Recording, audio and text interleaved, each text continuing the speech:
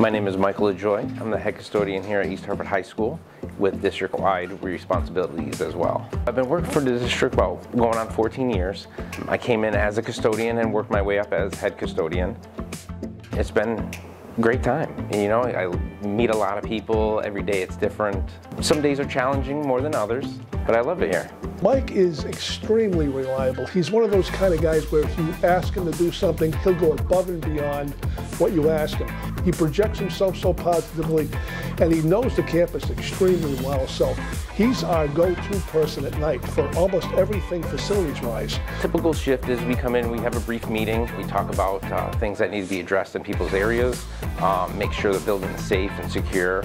I'm a floater as well, so I go around and fix necessary needs that need to be fixed or addressed. Fill in work orders for teachers or staff members that need things to be fixed in their area. Throughout the district as well. There's problems, you know, other schools with leaks or anything. You just go through the proper channels, speak to maintenance, and they can help you out in any way. What he does for our extracurricular activities between here and CIBA is really amazing. You know, between sports, concerts, he's always there for anybody and everybody. Students, staff, supports us each and every day. He's just a real team player. Every day I come in, I try to do the best I can, help anyone that needs help. We help out, and that's what we're here for. I mean, Mike's just, you know, what East Hartford Public Schools is about. We're very, very fortunate to have him here in the district.